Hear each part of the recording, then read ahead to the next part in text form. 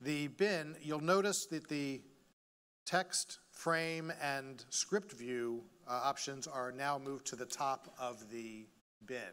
That was a feature request because editors said naturally their eyes went to the top of things, so we moved it on top.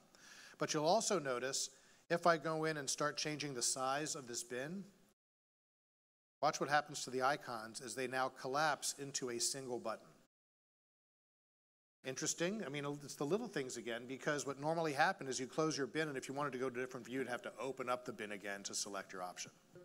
I have two bins. I have my clips, and I have my rough sequences here. So again, you have your different views for your bin layout.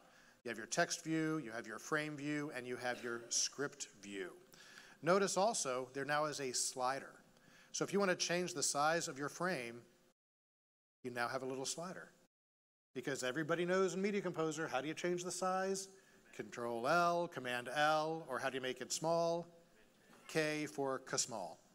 So that's a joke. I won't take credit. Derek, who I used to work with, says L for large, K for small. So Command K, so now you have a little slider. And the reason, because everybody now knows if you're in photos or documents or anything, you have a slider to change the size. Again, trying to make it more intuitive for new editors.